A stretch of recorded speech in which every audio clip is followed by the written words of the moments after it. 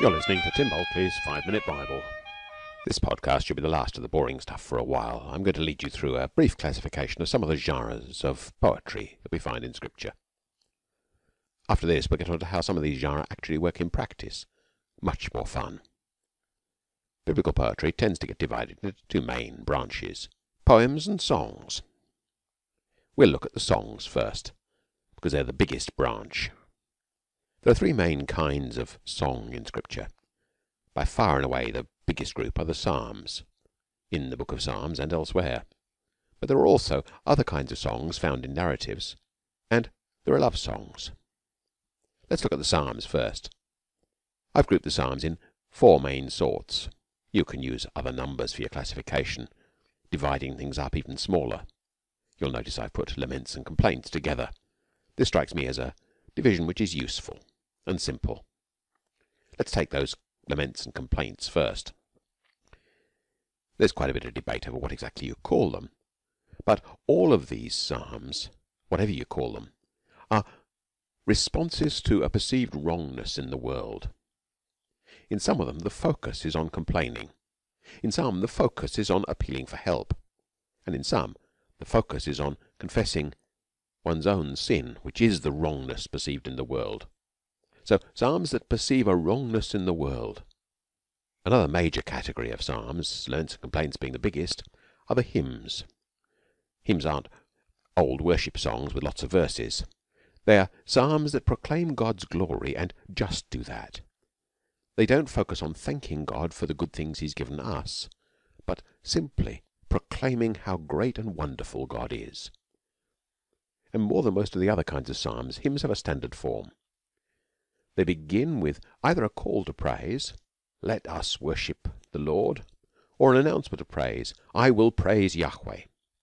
The call may go on for several verses, or it may just be a line, or something in between.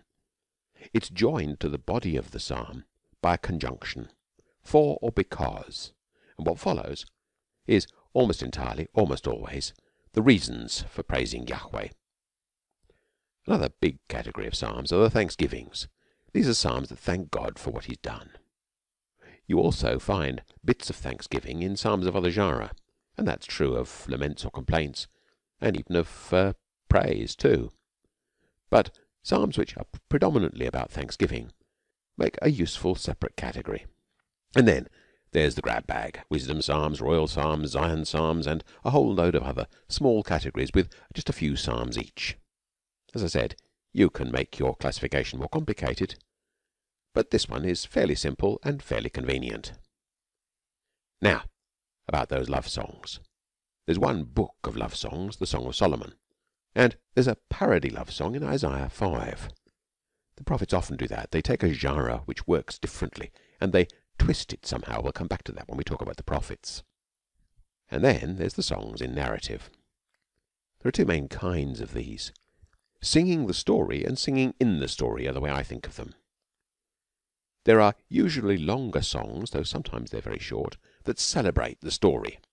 Some of the best known long examples are the celebration of the Exodus in chapter 15, in song by Miriam and Moses, after we've heard the story of the Exodus in chapter 14. In Deuteronomy 32, the Song of Moses, we get a celebration of all that God has done for His people. The story so far. Judges 5 celebrates the story that we read in Judges 4. But there are also shorter songs that appear as part of the action of the story. So some of the characters will sing work songs or war songs or whatever. So singing the story, celebrating the story that's been told, and singing in the story. People in the story who sing. As well as songs, though, there are poems, and these are of two main kinds, prophecy and wisdom.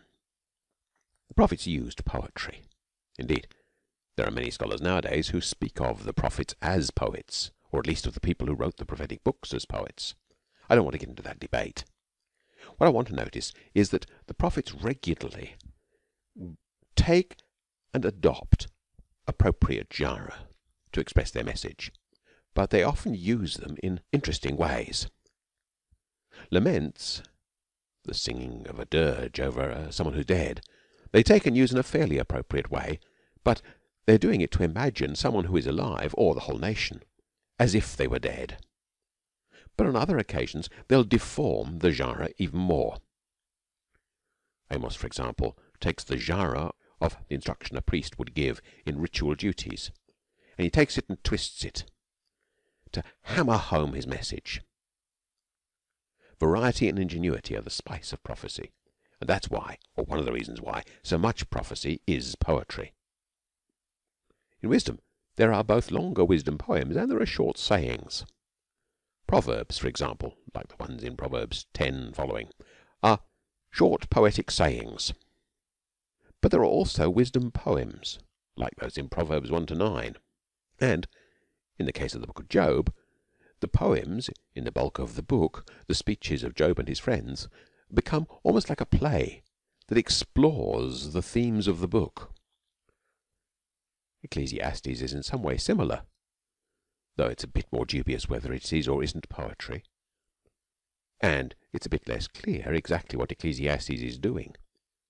Readers of the book really have to think, and in that way it's just like poetry. So, we've explored the two main branches. What about that little branch off to the right? Blessings are also usually in poetry. So, that's the picture. Bye for now.